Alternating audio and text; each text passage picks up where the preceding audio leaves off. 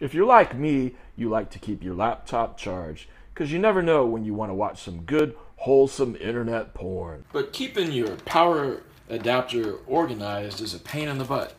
Found the solution, and it's a $1.99 women's bag at the 99-cent store.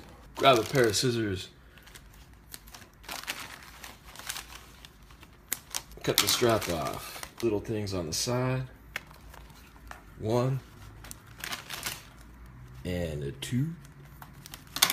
And you've got a normal bag. Now you can take your power adapter, put it in this bag, like so. Close it up. And there you go. $2.